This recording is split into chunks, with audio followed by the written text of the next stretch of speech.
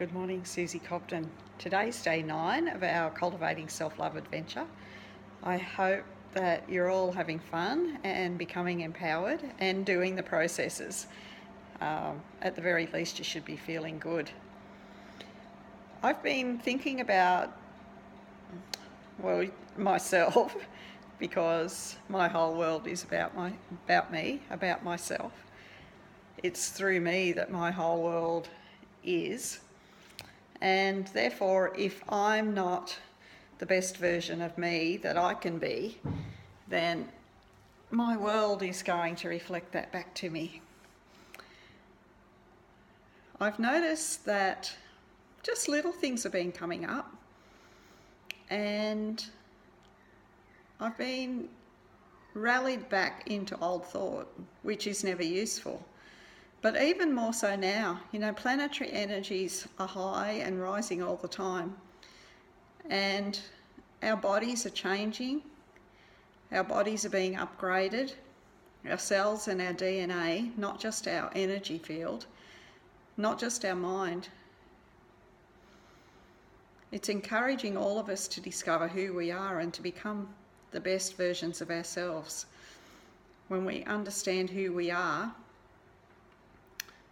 and what we can do, that we're actually the creator of our lives, then it takes out all competition, all judgment, and it leaves us in a place of complete power.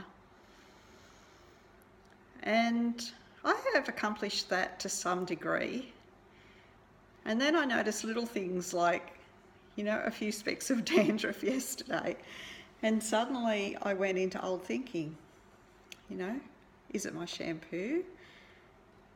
Is it the weather? Is it something else I've done? And really everything is energetic. It's nothing to do with any of that.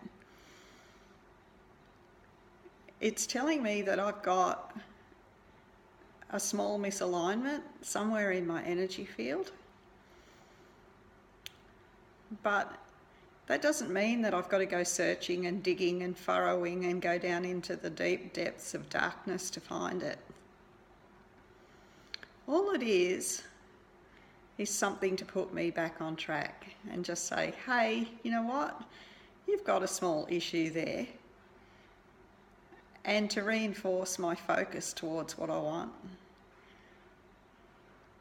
I've done a lot of delving and a lot of digging in the past. And yes, it got me to where I am. But now, the energies are so powerful that I'm noticing manifestations sometimes within minutes. And more importantly, we've got to be on the ball as far as our awareness goes. If we have sloppy thinking, disempowering thoughts, then that's where our focus is going.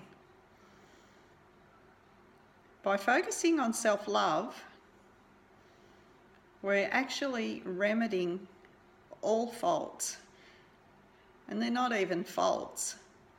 It's all experience and expansion. But wherever we've got disharmony or unbalance in our energy field, it's remedied by the application of love. So do yourself a big favour and love yourself today. Find new ways to love yourself. Give yourself a little bit of attention. And although physical love is beautiful, it's more about what happens in here and in here. Respect yourself enough to do that. See you tomorrow. Bye for now.